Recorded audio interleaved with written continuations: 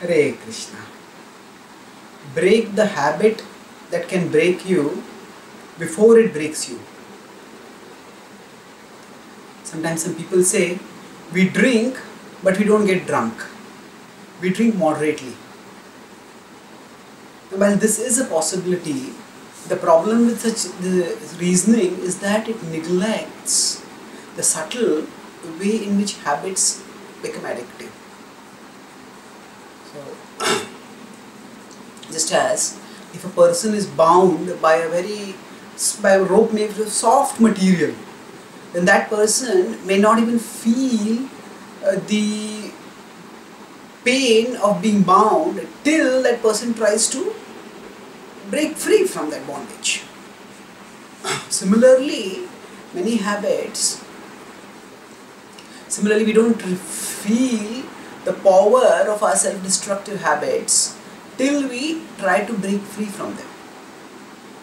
And further, when we try to break free from them, at that time we realize how tightly we are bound. Actually, till that point, just the soft material of the rope might even feel comforting. Similarly, the habits that we indulge in can create a sort of, can bring some comfort by providing some relief and release in an otherwise unpredictable or unchaotic life. So, subtly what happens by this is that, so firstly I explained why we are not able to sense the grip of the habits.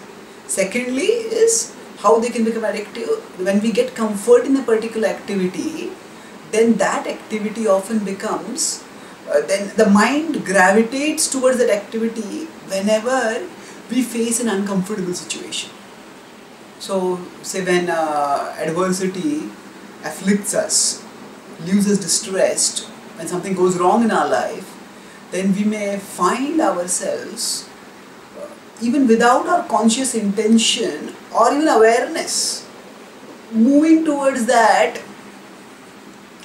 comfort providing activity, that habit, for the sake of getting relief. And when we are seeking relief, then moderation in the indulgence will seem like an obstacle from getting that relief.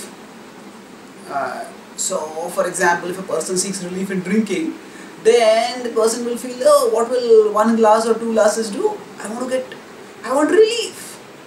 And thus, the line from moderation to moderate indulgence to extreme indulgence will get crossed because of the urge for getting relief, which we feel we need and which we may actually be needing also because we are distressed. And once that line is crossed from, say, from drinking to become drunk, then that itself can set up a pattern. That can be the beginning of a pattern. So whenever in future we feel distress, we seek relief in that activity, in say drinking, and then we cross that line and go from moderate to extreme indulgence, to excessive indulgence, and thus the habit becomes addictive, and becomes addictive even before we realize it. We may find that we have been caught in a habit that breaks us down, that breaks our conscience, that breaks our intelligence, that breaks our finances, that breaks our health, that even breaks our life probably.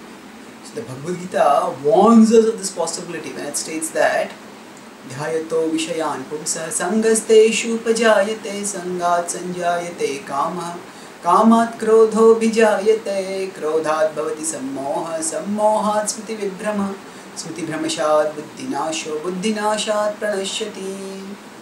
So Krishna says dhyayato, when we contemplate on the sense objects, then what happens? Then at that time we get caught. The desire becomes stronger and stronger, and that desire, sangha, is attachment. From sangha comes kama, strong, irresistible desire. Then comes krodha. Who can stop me from it? Anger, resentment, whoever wants to stop it. And in sammoha, we forget about the resolution for regulation. And then smriti brahmashad vidhinasha, our intelligence is lost, and pranashyati, we fall. So this is how the habits can break us down. And that's why we need to break the habits that can break us before they break us. Once they become addictive, breaking them will become much more difficult.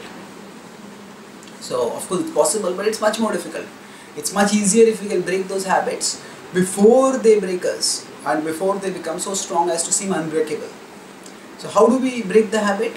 Actually, the best way is to cultivate a positive habit, is to find shelter in something higher, something purer, something deeper, and the best such shelter is in Krishna.